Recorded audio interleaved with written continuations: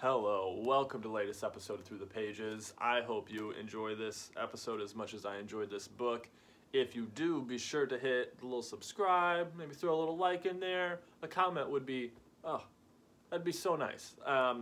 Today we're going into LSD Psychotherapy with Stanislav Grof. So I get this cover in here a little bit more. Always love a good cover.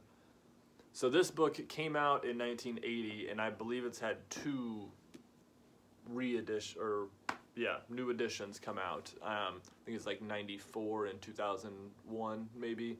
But yeah, introduction by Albert Hoffman and foreword by Andrew Weil. So a lot of big names on this one, and I probably took more notes on this book than I have in any in a very long time too, which is always a good sign for me. I don't really take much notes on fiction, so you'll notice my last review, Bad Monkey, probably much more concise than this.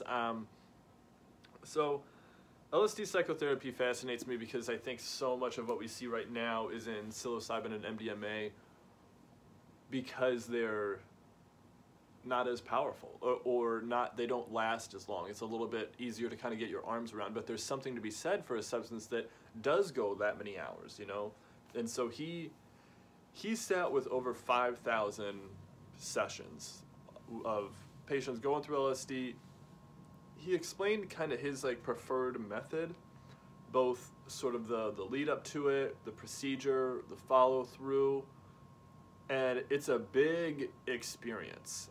It's a lot of time, it's a lot of people involved, honestly, or several, you know, more than just one person saying come on over and we'll do therapy. You know, it's a lot to it, and getting, you know, family members or significant others involved afterwards for a dinner and things like that. And so I don't know how many of the 5,000 were able to hold up to that standard, but he talked about some people having dozens of sessions, and I think that's something that outside, you know, like I think with ketamine therapy we anticipate multiple, but it doesn't seem like that's sort of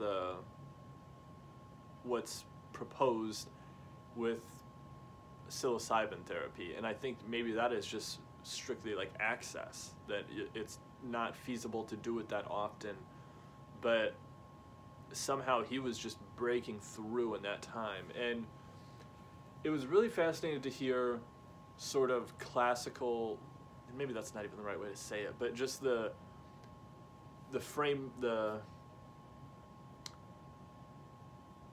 like categories people would fall into through their therapeutic process. And so that he does mention in it that through 5,000 sessions there is no symptom or element of LSD psychotherapy that is consistent, that it is so all over the place for everyone. Not to say that you don't know what to expect, you know, you kind of have an arc to anticipate, but you can't say like, oh, they're all gonna have feel like I'm seeing tracers, or like, oh, I'm going to childhood stuff. Like everyone will have different actions or reactions to it. And there's some just fascinating stories of the sessions happening, things that happen afterwards, problems solved, problems that they were trying to solve with it. And just overall, I just think it speaks to the breadth of the capability that LSD has in therapeutic sessions. It also speaks to the importance of using this substance mindfully and not just saying like, oh, this is a substance that can be good for people, I'm going to consume it. That's not going to be therapeutic necessarily. It might be fun, you know, especially if you're at, you know, concert, whatnot, or with friends. But yeah, I most of my psychedelic use all started in that manner and just kind of recreational, and then has transitioned now towards a more therapeutic approach. What kind of surprised me in the book was the dosages. So he referenced everywhere from 50 micrograms to 150, or 1,500, I'm sorry. And so that's equivalent to basically like 12, 15 doses, you know, given that they're like 100 to 120 micrograms per dose. And it's hard for me to imagine that being a experience that you can really define as like therapeutic, but I also like he referenced some people that he was like he would administer it and just had almost no effect. And so I don't know if that's a combination of how he was having so many sessions, knowing that LSD tolerance like builds up super fast, but that kind of blew my mind, along with a lot of other things in this book. But yeah, I don't know if it, I think most of it was administered just orally, because there was a reference in it where he said like intravenously or intramuscular didn't have a great advantage, even though like notoriously Aldous Huxley did that on his deathbed. But I think it's pretty much LSD as we know it. Obvious caveat to it is like pure LSD, not just like street acid is like what he would say, and that's a very good point. But yeah, I would like to see obviously all psychedelics become more open to use in psychedelic or in therapy sessions, but I think LSD is kind of a little snubbed right now in the scheme of things. But obviously, like as we make, I say we, I'm not doing it, the like maps and people are making progress on it, it seems like you have to go with something that has a natural element to it, or like with MDMA, I guess it's been used before, but I don't know, it seems like LSD is not one that's being utilized, and I think sometimes kind of counter to the like microdose movement is the longevity of that session. It allows for more healing potentially, and so I'm fascinated by it. I've had a lot more experience with LSD than mushrooms, and that's, I think I'm just partial to it in that way.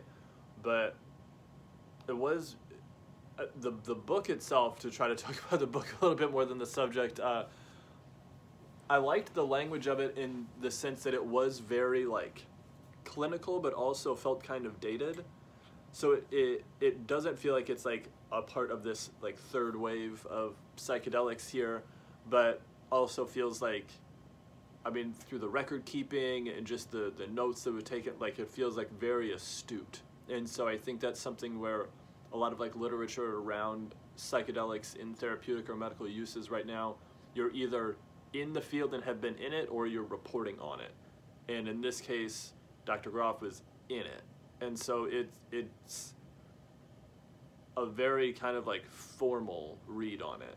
I will say it doesn't, there's areas where it doesn't like flow super well. Like I didn't read it incredibly fast. There were some areas that really did, some areas that really didn't. I will say any stories of like therapy sessions that all like went through like really smoothly, but there was some like breaking down the subcategories of different types of approaches to like perinatal elements of the therapy session and things where it got a little bit in the weeds, and some of it, you know, it almost feels like some of the language maybe there's new, that it's not used anymore. I don't know. There's a lot of words where I just like I don't hear anyone referencing these or anything. So like you know, there was a lot of terminology in it that I wonder if it was like almost his like proprietary terminology, or if this is truly like if you went into like a therapy session today, you'd go, oh, okay, you frame it that way as well.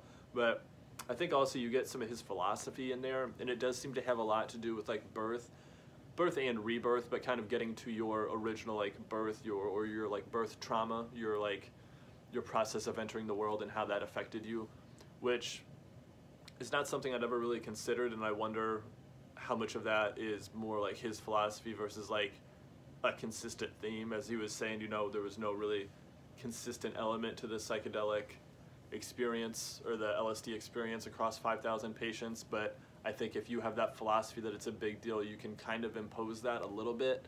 But it does sound like he, like a lot of people say, as being like the sitter, you don't like instigate conversation or try to drum things up. You're just there, and then what they say, you're there, and mostly just so they know like, hey, I can keep processing this. There's a level-headed human sitting here. It can't get that out of bounds. And so safety and comfort obviously being super important to allow for breakthroughs. Like he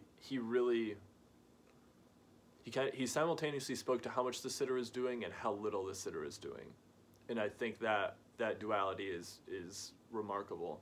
There are some stories of patients being on the cusp of breakthroughs and sitters having to kind of deal with a lot and know that like your job is to allow for those breakthroughs, maintain, if they're not doing anything to harm you, as weird as it might get, as uncomfortable, like you got to let them process all this and finish and come out the other side. And so had some stories of some sort of like mental like breakthroughs for the sitter, really. And that it was kind of fascinating to hear, and I would imagine that it would be a life-changing work to be a part of, just even once, let alone hundreds or thousands of times, because I don't imagine you have to have had it. He acknowledged having a team. So like with that many sessions, the amount of time it takes, also the years within it was conducted. So like to have been a part of that team and just like, I can't imagine. Some of the stories are like, I'll just never forget them, honestly. Like there's so many like powerful stories in this book. The last two, like some of the last pages of the book are two stories back to back that are just otherworldly.